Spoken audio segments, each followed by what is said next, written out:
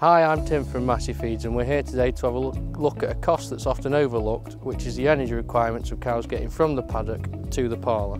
Cows need energy for various activities such as maintenance, milk production and activities, walking being a major part of this. With the cows we're looking at here today, with them being big framey cows, we'd be looking around 80 megajoules for maintenance. That's working on good milk solids.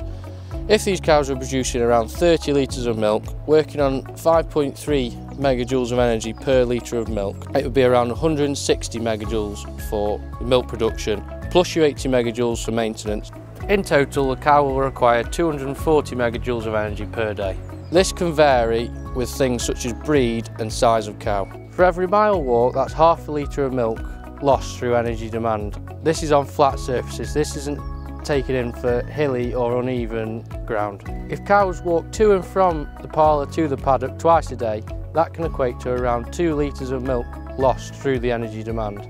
To combat this, make sure you're putting cows into good quality, high energy, leafy swards of grass to fulfil the dry matter intakes throughout the day.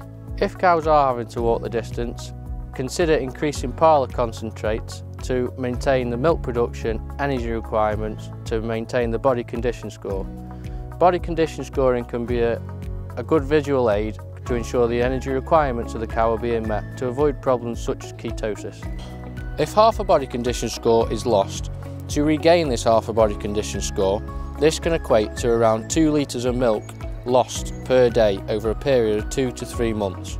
For any more information, contact your local feed advisor or either our offices at Holmes Chapel or Preston.